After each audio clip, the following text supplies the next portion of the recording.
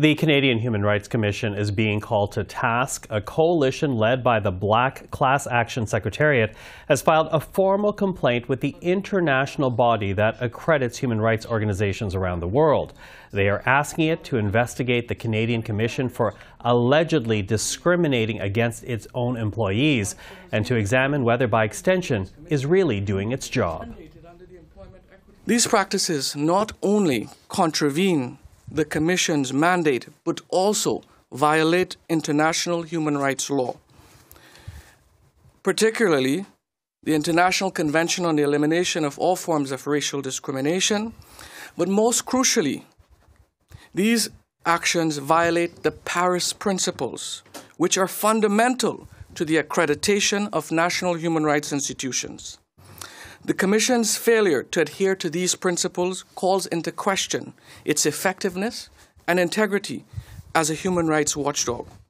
Well, with more, we're now joined by Marcus Thompson. He is the Executive Director of the Black Class Action Secretariat and is one of the lead plaintiffs in a $2.5 billion suit against the federal government for systemic discrimination. Mr. Thompson, thank you for being with us. Thank you for having me, Michael. So I want to begin with this complaint against the Canadian Human Rights Commission, because in lodging it, your coalition makes the allegation that the Commission itself is a perpetrator, that it actually contributes to the systemic discrimination that exists within the public service. Is this extreme language just to get attention to your issue? Well, it's not an allegation, it's a finding. Both the Treasury Board as well as the Senate Human Rights Committee have made these findings, and our organizations collectively has brought those findings that two independent state institutions have made. We've brought those findings to the Global Alliance of National Human Rights Institutions. So they're not allegations and they're not stretched. These are government findings. And in bringing it to this global body, and again, this is the body that oversees human rights commissions around the world, what are you hoping to accomplish here? What do you want to come out of that investigation? Accountability. We're hoping that the Government of Canada will take this very seriously. We're hoping that it would bring the reforms that's needed to the Canadian Human Rights Act. And we have a crisis in our public service with discrimination.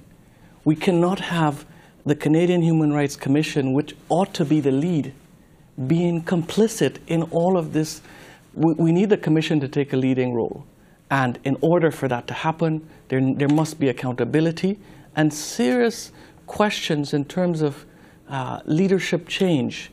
And we have the same folks who have presided over the discrimination and have been complicit in it for years. They are now responsible for implementing those changes. Workers have very little confidence in the Commission.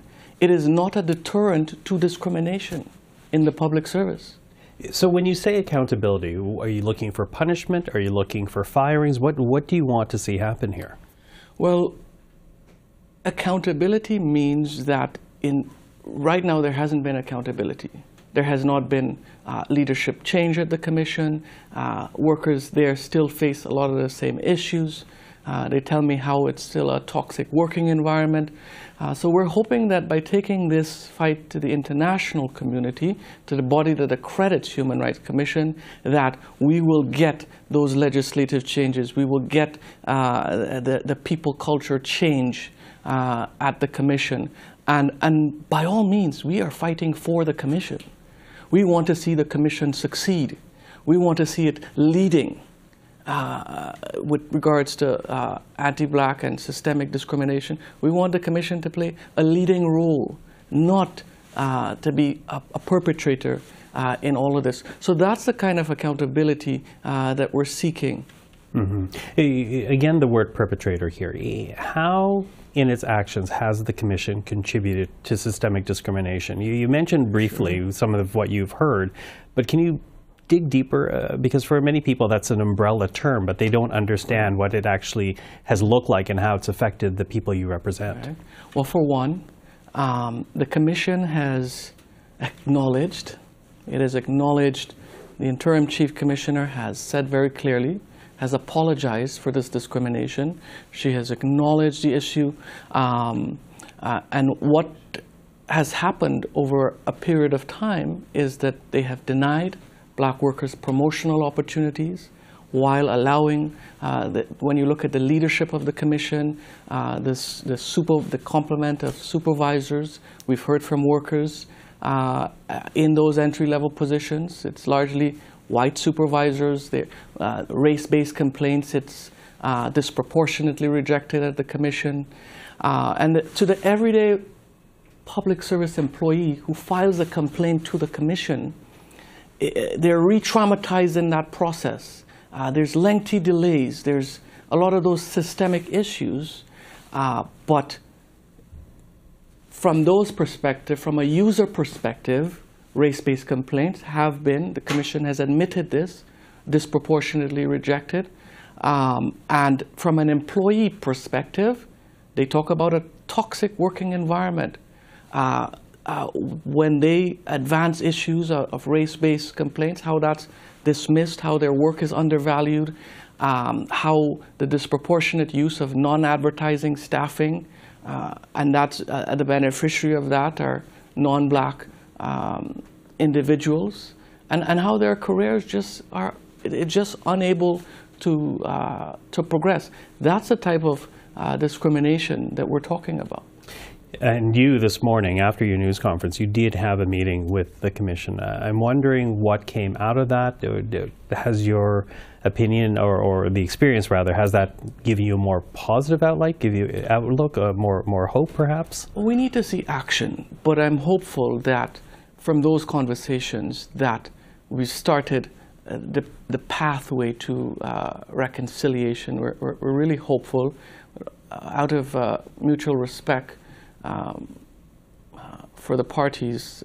I wouldn't go further into those conversations, but other than to say that we're hopeful that we'll see the reform that's needed at the Commission. A lot of the reform, it's outside of the Commission's role. The Minister of Justice has responsibility, oversight for the Commission, and ultimately bringing those changes to the Canadian Human Rights Act. So we're hoping to see that. We're hoping to see the government actually implement the Employment Equity Act recommendations from the Adele Blackett Task Force that recently made comprehensive recommendations there that we believe, if addressed, will go a very long way in addressing the underrepresentation, particularly recognizing black people as its designated category, and all of the other protection mechanism in those recommendations. It's very important that the government brings those amendments to the Employment Equity Act. They've committed to doing it. We just don't know when. In the meantime, the discrimination continues. Well, we continue to watch what happens with this, but Marcus Thompson, thank you for the time. Thank you for having me.